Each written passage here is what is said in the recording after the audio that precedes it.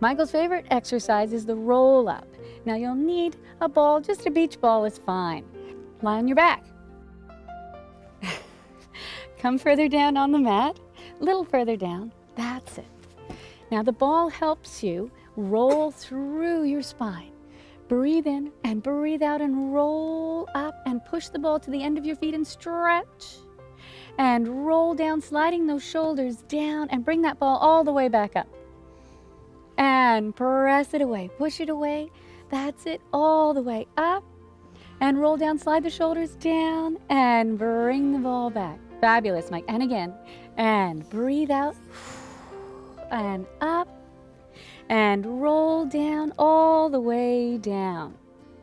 Another favorite exercise Michael has, bend your knees into your chest. Now he has to use his stomach muscles to stop his back from arching.